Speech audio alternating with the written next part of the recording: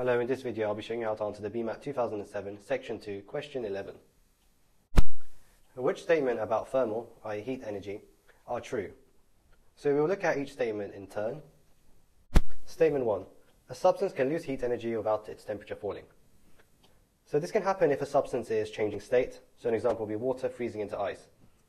And you can see this on a temperature energy diagram of water freezing into ice, where we have this flat bit where the temperature is constant whilst heat energy is being lost, and this is when the water is freezing. So in this freezing process, intermolecular bonds are being formed between the water molecules, and this gives out energy.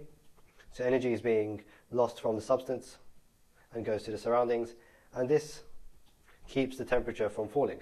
So it stays at 0 degrees until all the water is frozen and you just have ice. So any heat energy being lost will cause the temperature to decrease. So statement 1 is true. Statement 2, heat energy can pass through a vacuum.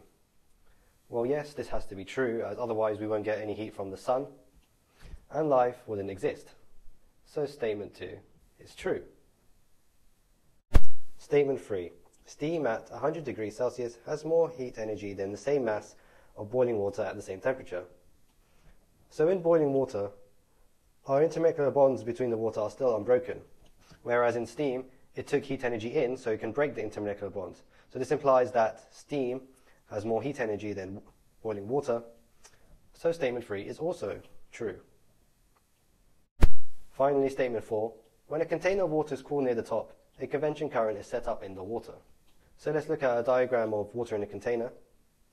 So when we cool the water at the top, it becomes more dense, so it sinks, and therefore it pushes the less dense, warmer water to the top. And then this cools down, and then becomes more dense and sinks, and so on. So we have a convection current. So statement 4 is also true. So all of our statements are true, so our correct answer here is E.